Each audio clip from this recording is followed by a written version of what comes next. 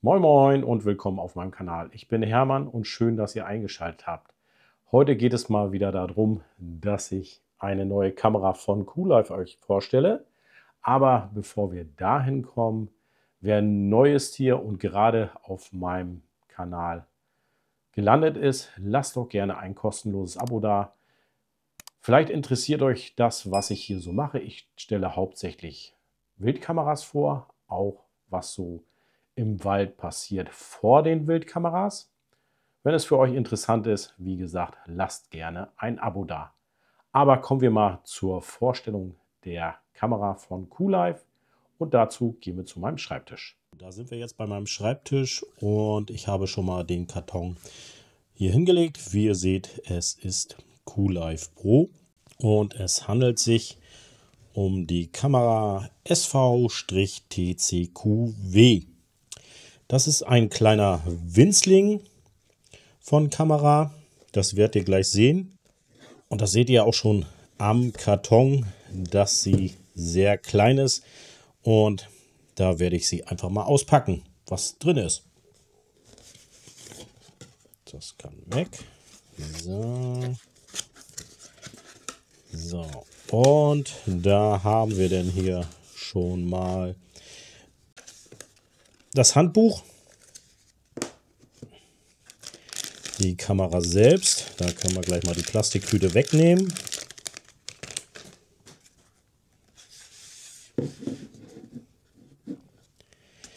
Im Karton dann noch so ein Gurt.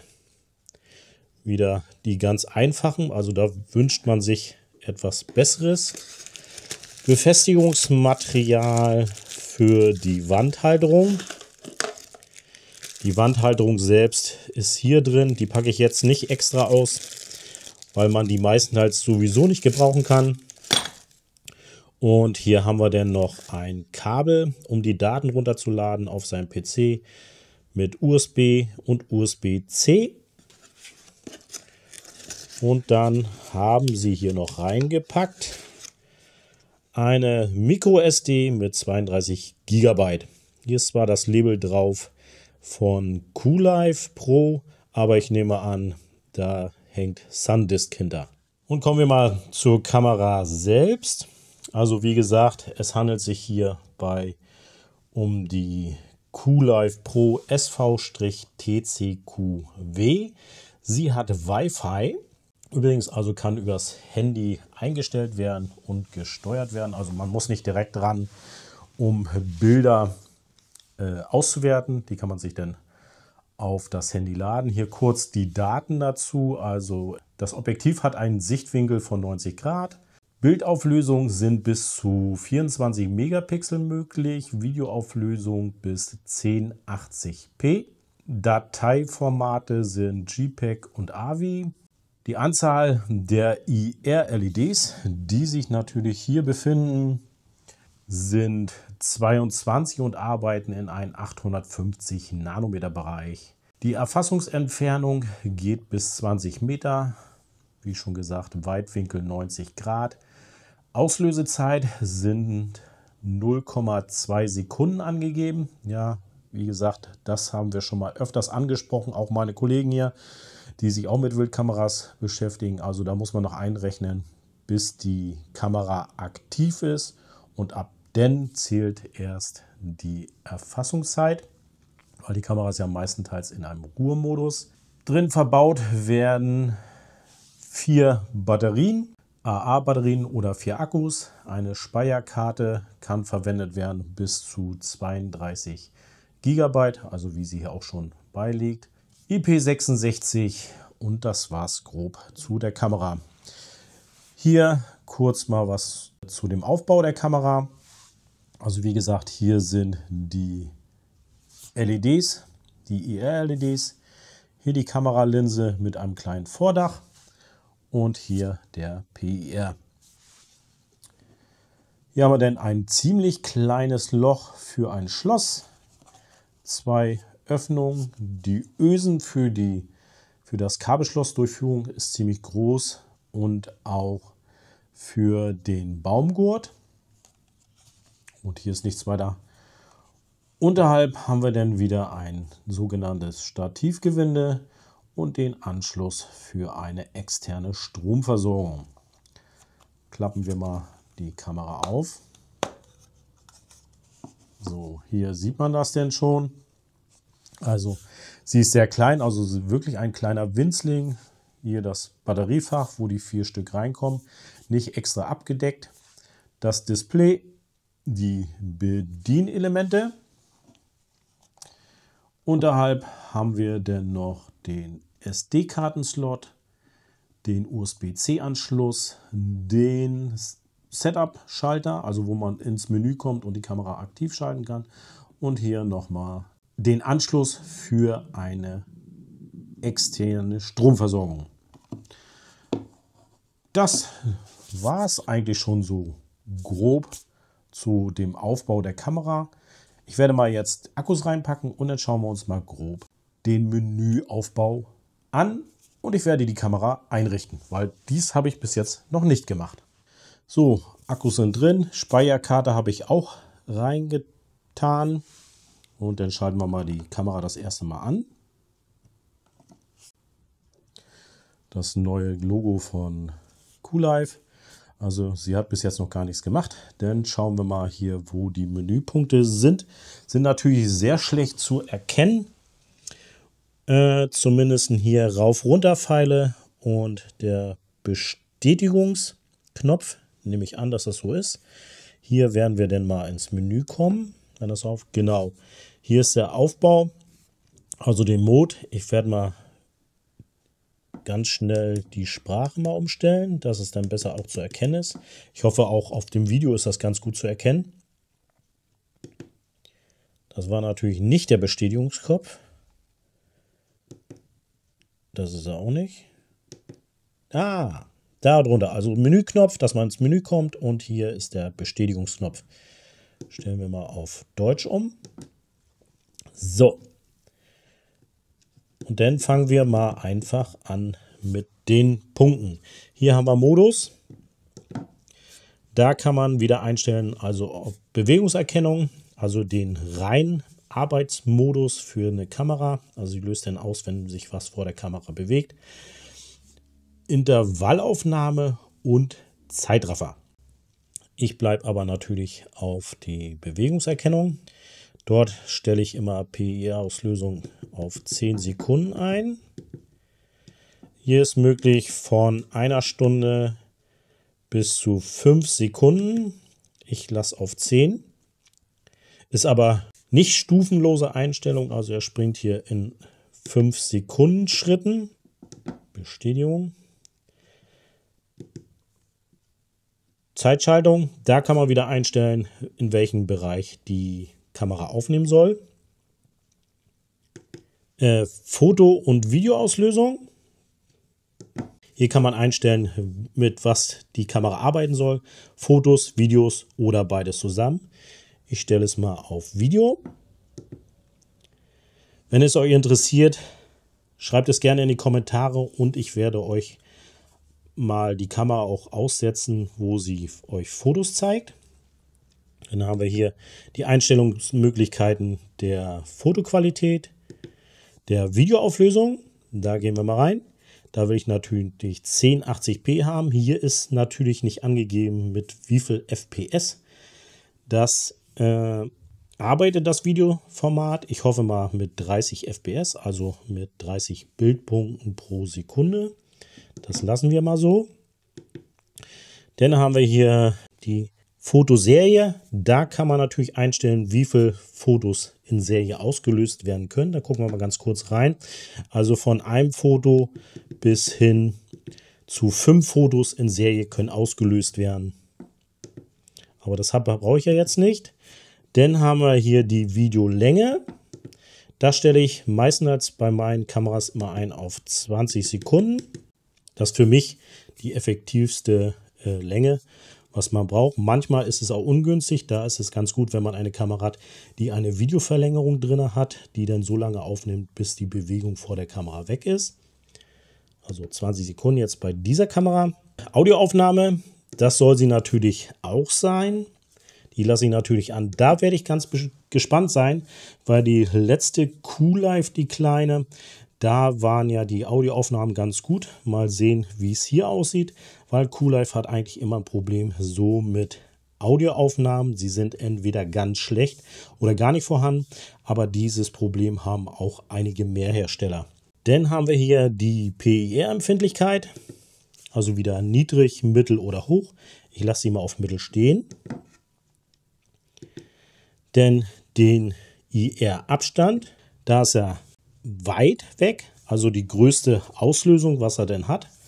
Da ist dann halt damit auch zusammen zu tun, wie weit der PIR-Sensor abstrahlt, also in welchem Entfernungsbereich er eigentlich agiert. Den lasse ich auch mal auf weit. Dann kommen wir Kameraname, den lasse ich erstmal so, nichts weiter. Und dann Wi-Fi-LED, dass sie dann wahrscheinlich an oder aus ist. Ich lasse sie mal an. Datum, Zeit, das ist natürlich ganz wichtig. Das sollte man natürlich stellen. Das werde ich mal ganz schnell mal einstellen. Das wäre dann die Datumsanzeige, die ich eingestellt habe. Wieder mit OK bestätigen. Denn Datumsformat, da stelle ich natürlich ein für mich Tag, Monat, Jahr. Zeitformat, da geht es dann halt dann wieder auf 24 Stunden oder 12 Stunden nur. Lasse ich natürlich auf 24 Stunden. Loopaufnahme ist dann halt, dass die Kamera aufnimmt und wenn die SD-Karte voll ist, werden die alten Aufnahmen gelöscht und sie kann dann weiter aufnehmen. Das lasse ich aus, das kontrolliere ich aber nochmal nach. Sie ist natürlich ein, die lasse ich raus. Soll nicht stattfinden. Speicherkarte formatieren. Da ein Tipp von mir, immer die Speicherkarte formatieren in dem Gerät, was ihr gerade benutzt, weil dann auch sichergestellt ist, dass die Einstellung von der Kamera in der SD-Karte aufgenommen wird. Das ist dann auch erledigt. Denn die Sprache, das hatte ich ja vorhin schon, wo ich es auf Deutsch umgestellt hatte. Passwortschutz, der ist ganz wichtig, um ein bisschen zu verhindern, dass die Kamera vielleicht mal geklaut wird, dass sie etwas geschützt ist. Das werde ich natürlich auch einstellen, weil ich sie nachher gleich in den Wald bringe. So, das haben wir auch erledigt. Werkseinstellungen, da kann man die Kamera wieder zurücksetzen, dass sie so eingestellt ist, wie sie vom Werk kommt. Versionsinformation, da ist wahrscheinlich ein paar Informationen, also welche Firmware drauf ist und welche Bluetooth-Version drauf ist. Und der Kundendienst. Hier hat man natürlich eine E-Mail oder die offizielle Website kriegt man dann da angezeigt. So, Menü dann zurück und dann sind wir schon wieder in dem Hauptding. Das sind eigentlich meine Einstellungen und das war es eigentlich, was man zur Kamera sagen kann.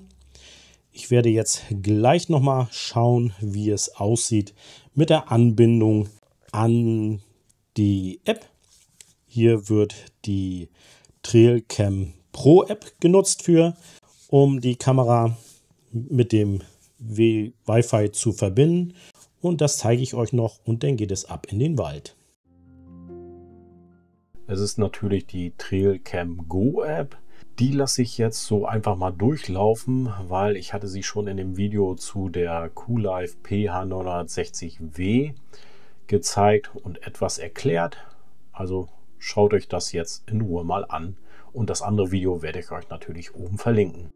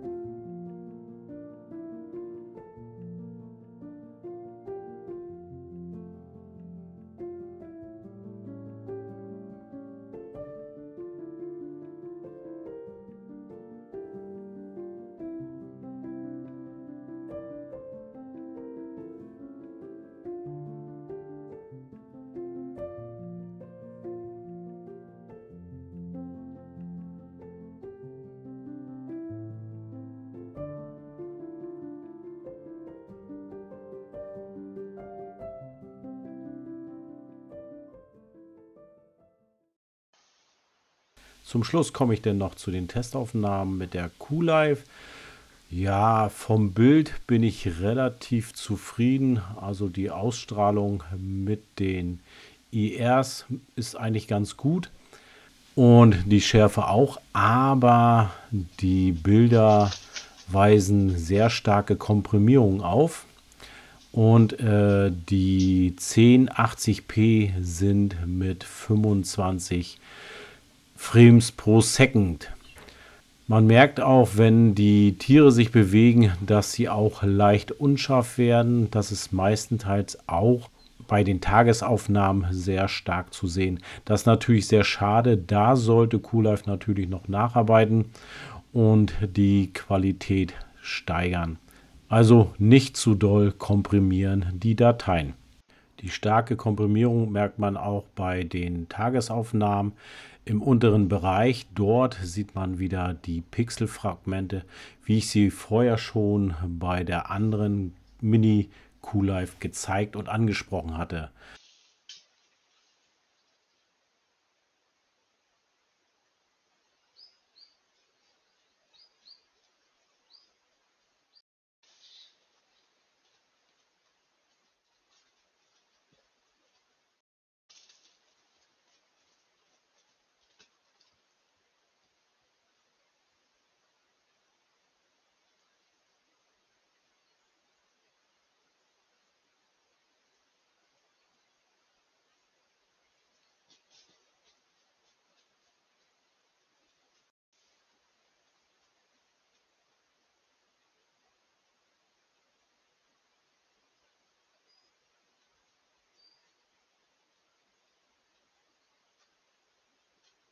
Der Test fand natürlich wieder in dem Revier statt, wo das vermeintliche Brumpfgebiet der Dammhirsche ist. Und hier bei diesem Hirsch kann man gut sehen, die braune Färbung, die verursacht wird von den Drüsen über den Augen. Das soll es für den kleinen Test auch gewesen sein. Ich hoffe, es hat euch gefallen. Gebt mir dafür gerne ein Like. Schreibt auch gerne was in die Kommentare, wie ihr diese Kamera findet. Und wer natürlich neu ist hier, lasst gerne auch ein kostenloses Abo da. Und dass ihr nichts mehr verpasst, drückt auch die kleine Glocke daneben. Denn heißt es für mich, wie immer zu sagen, bleibt schön gesund und bis bald. Tschüss.